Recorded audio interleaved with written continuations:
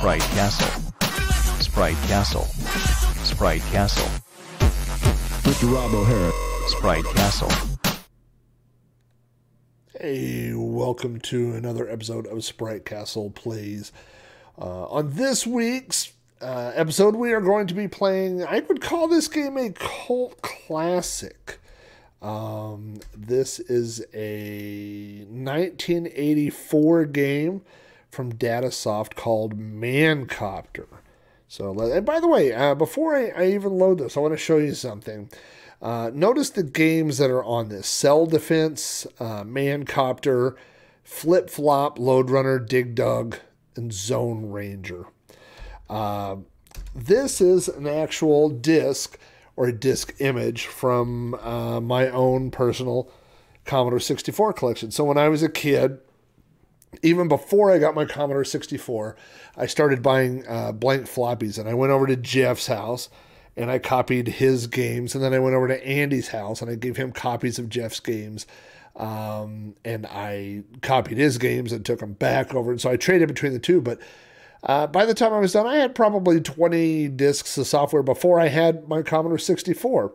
And I realized that it was going to be impossible to find games when I started getting more and more floppy disks. And so I came up with a numbering system. I started numbering all my discs. And so those first 20 discs may not be exactly in chronological order, but they were my first 20 discs. And so if you take a look here, this is floppy disk number 2 from my personal collection. This disc was, this is my handwriting from probably 1985, I would guess. Possibly 1986, but I think 1985. But if you look on the B side, especially there, you will see those same games. That is Cell Defense, Mancopter. You can see Load Runner, Zone Ranger, Dig Dug, and Flip Flop. So this is the disc that this disc image that I'm playing right here was made from. So I had Mancopter, and every time I say Mancopter, I want to go Mancopter, Mancopter, Mancopter, like a monster truck rally, you know. So I definitely had Mancopter when I was a kid. I think once you understand more about the game, it makes a little bit more sense. And so I'm going to explain a little bit to you, but I obviously have to save a little bit for the actual podcast too. So you are that fellow there in the lead in this little demo that's running right here.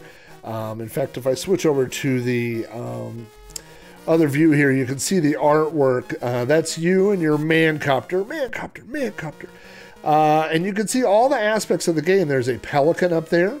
There are some thunderstorms. There are other Mancopters chasing you. There's a squid and a mermaid and a shark and a whale, and those things are all important in this game. One thing I should explain about this game is that you don't have lives exactly, you have fish.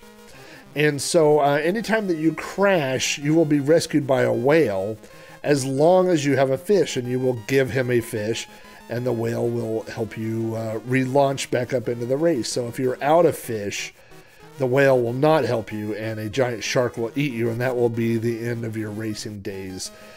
There are ways to get more fish. Sometimes pelicans have fish, and if you touch one of those, you'll get a fish. But if a pelican doesn't have a fish, he will take one of your fish. There are the squids that come out of the water will take your fish. There's a pelican right there in the little demo that just went by. But the mechanics of this game, the game runs like Joust. And so very quick. I probably should have picked a quieter joystick because I've got my Epix 500 joystick here. And you're going to hear just how loud Mancopter is when I start playing here. So I'm kind of tangled up. Let's get this there. And let's get started with a little bit of Mancopter. So this is, I'll tell you one unique thing about Mancopter is that it's a racing game where you race from right to left. And I can't think of any other games where you go right to left. It's almost always left to right, probably from a just feels natural. I mean, we read from left to right, we look from left to right, and so it's very odd feeling to be racing in the opposite direction. But that is how things work in the world of Mancopter. So as you can hear, I'm having to do this throughout the entire race.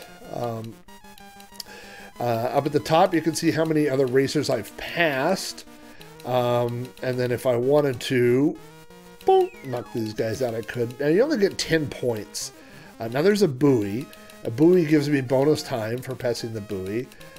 I'm playing on the easy level, so a lot of times, at least at the beginning of this race, you'll see these guys pretty much hold their line, and you can kind of sneak above them or below them. And shortly here, you'll see them. I'll start encountering other racers that are trying to literally just knock me out of the sky. Because that's the way things happen in the world of Mancopter. So this is kind of Mancopter. You're going to see, again, this is the, there's a buoy, so you go past that. Now see that pelican there? He does not have a fish. And so if I had touched him, he would take one of my fish. But if he did have a fish in his mouth, you have to be really quick. If he did have a fish. Now see this guy behind me? Like he's trying to kind of knock my Mancopter out of the air. Oh, now this is a... if you run into trees like this, you have to fly underneath. It's kind of hard right there. And this is almost like it's almost like Flappy Bird, like where you're trying to maneuver, in between that. So I don't want to go too fast. I'll tell you one cool little touch is that when I look backwards, notice that he looks over his shoulder like the people behind him. It's a strange little touch to add. Now see that guy? He just flew up right into my path. That was I call these guys kamikaze racers. That guy almost got me, actually. All's fair in love and Mancopter. There's another guy. Like, why would he do that? He's just trying to get me. There's a pelican. I couldn't really see if he had a fish or not. Oh, there's a guy that's going to try and take me out. Now, some of these guys, like this guy, I'm going to try to, if I could get enough speed to go under him, yes. I'd rather... I don't really know if you're rewarded for... Maybe you get a bonus at the end of how many people that you pass. But really, the goal is to finish... Oh, no, it got me. So, since I have 4 fish, you'll see the whale down there come, and he helps me out. And I give him a fish, and he lets me launch right off his face. Which seems like a fair trade, I guess. Oh, now that pelican, if you notice, he just touched me, and he stole one of my fish. But you see how fast that happened. You have to really be watching the front scan line there. And, I mean, if you're trying to go fast to win the race, the pelicans come really fast. There's another guy that's trying to get me. So on the easy level, the spot of the race I'm at right now, you won't see very many mermaids or... there's another pelican. Stole my fish. Later on, you'll see squids jumping out of the water, and squids will take 2 fish. Maybe the squid just takes 1, but then there's these little... I stole another fish, so I've lost basically all my men from pelicans. Oh, and now that... So I touched that pelican. So now a whale will not come, and instead Jaws will come and eat me, and that is the end of my Mancopter. Let's give this one more go here. I probably should have done a harder... That's a cool little animation, too, with those little waving flags. That's interesting. There's a lot of early stuff in the Commodore games where they would, just do little animation things because they could, I suppose. There's a slight parallax effect, I guess, from those clouds, which is kind of interesting. Just the bigger ones moving by more quickly, but since they're all the same color, it's not a great parallax effect, I suppose.